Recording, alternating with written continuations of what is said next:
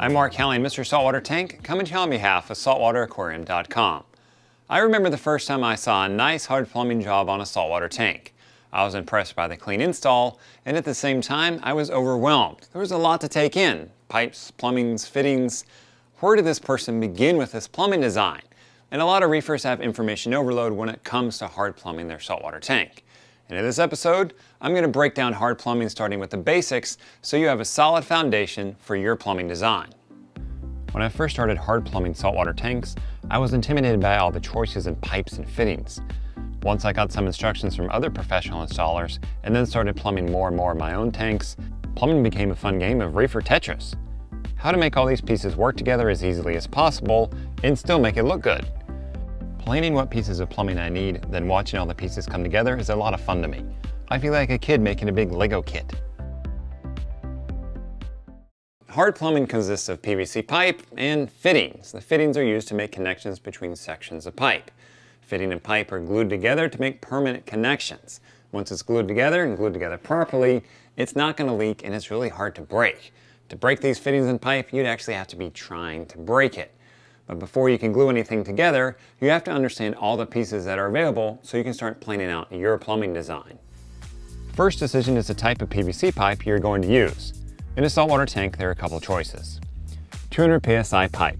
This pipe has a thinner wall, which makes it lighter and cheaper. It's also prone to cracking, especially when you cut it, and it can also break easier than other types of pipe. Here's how easy it is to crack 200 psi pipe. Oops.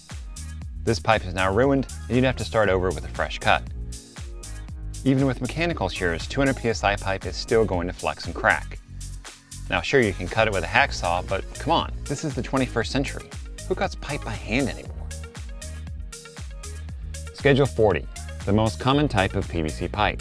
It's usually white and is much more rigid than 200 psi pipe. That makes it heavier, and it also makes it stronger.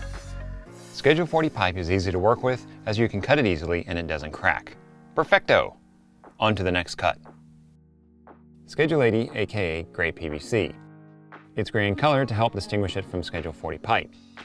Both Schedule 40 and Schedule 80 have the same outer dimensions, and Schedule 80 has a thicker wall, therefore it has a thinner inner dimension.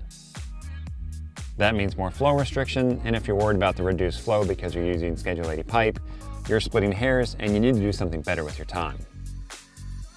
There's also colored PVC pipe, and while it can work for plumbing your saltwater tank, I see it as really a passing fad. 200 psi pipe can withstand, well, 200 psi. Schedule 40 pipe can withstand 450 psi, and Schedule 80 pipe can withstand 630 psi. So what's the psi in the pipes around your saltwater tank? Small.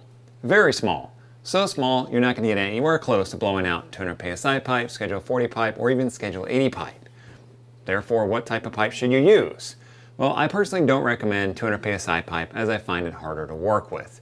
Schedule 40 pipe can work fine, and personally I prefer the look of Schedule 80 pipe. I like the industrial look even if it is overkill for your saltwater tank. Schedule 80 does cost more, and the fittings can be harder to find. With Schedule 40 pipe and fittings, you can walk in any home improvement store and find a good selection. A lot of plumbing supply stores I've been into don't even stock Schedule 80. If you're going the Schedule 80 route, you'll need to plan far enough ahead, as you'll likely have to order in parts for your build. No matter if you use Schedule 40 or Schedule 80 pipe, you'll need fittings to make connections, and the fitting selection between the two types of pipes are nearly identical.